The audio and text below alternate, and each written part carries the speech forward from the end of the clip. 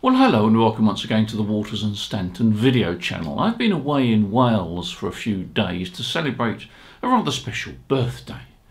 But I couldn't resist taking some ham radio gear with me, no matter how special the birthday was. But I ended up using the worst HF antenna I think I've ever used. It was a lesson on not really being that well prepared. I should have thought it through a bit more, but you know, when you're operating at a remote location, in other words a location you're not familiar with, you either get prepared by taking everything, or you prepare yourself with what you think you would need.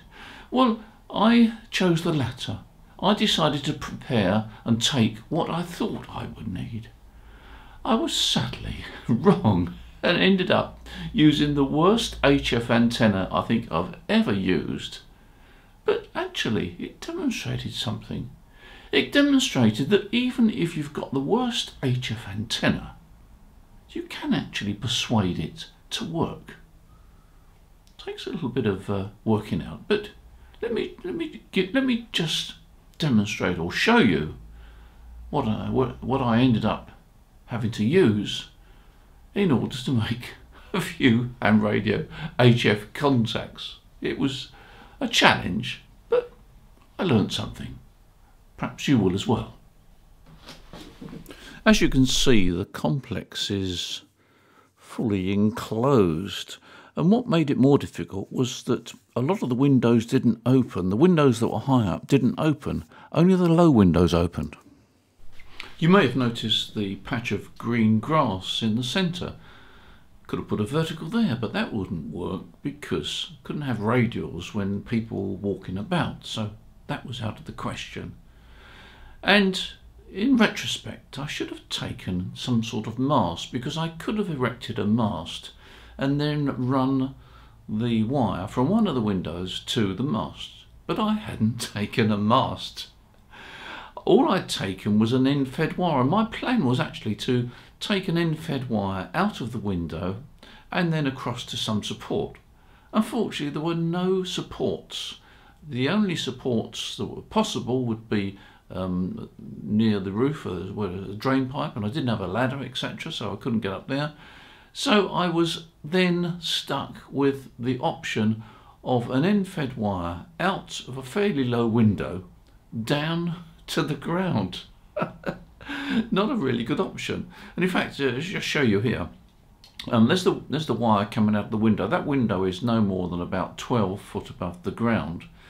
And the only option I could find was to run the end-fed half wave, which is a 20-metre half wave, because I thought that probably a 40-metre end-fed half wave might be too long. When I was right, I could get a 20-metre end-fed half wave in, but from this window I then had to take it down to a sort of a plant at one end of the building, and that plant was around about 5 foot above the ground. So I had an end-fed half wave that was 12 foot at one end and 5 foot at the other end, sagged a bit in the middle, and sort of well screened by the building structure itself. Well, would it really work? Well, it was a challenge. Now, the first thing I found was that I had a high VSWR, and that was really because the antenna had gone low resonance because it was near the ground, and for various reasons I couldn't adjust it. So I was saddled with well, let me show you, something like a 5-to-1 VSWR. Terrible. But I was using the Xiegu 6100 X6100, and that has a built-in antenna tuner. Now, I installed the equipment on the floor of the room. That meant to say I could run a very short bit of coax from the Xiegu transceiver to the 49-to-1 UNUN, and I actually had the 49-to-1 UNUN just inside the window, ran the wire through the window out down to the far support point. But this 5-to-1 VSWR would have been a bit of a challenge, except that the Xiegu matched it okay. the Zigu was quite happy feeding into a 5-to-1 with the antenna tuner switched in. Now, you might think, wow, but with a 5-to-1 VSWR, as you can see on the meter I just showed you. But the point is that with a very short length of coax, that high VSWR or highish VSWR is of no significance. There's no loss on that short length of coax cable, provided the transceiver can deliver full power into the antenna. It should work. And in fact, I was pleasantly surprised. This terrible antenna actually did radiate, and I'll just show you a picture here of the reverse beacon. Now, there was no DX there, it was mainly European stuff, but it was working okay, and I had quite a few European contacts. I was quite pleased, really. But it did demonstrate to me that even with a high VSWR and a terrible antenna, you can still work the DX. And I'm sure if I'd have been on 10 meters, I didn't have a 10-meter antenna, because that particular antenna, and I won't go into details, that particular antenna only worked on 20 meters as an end-fed half-wave.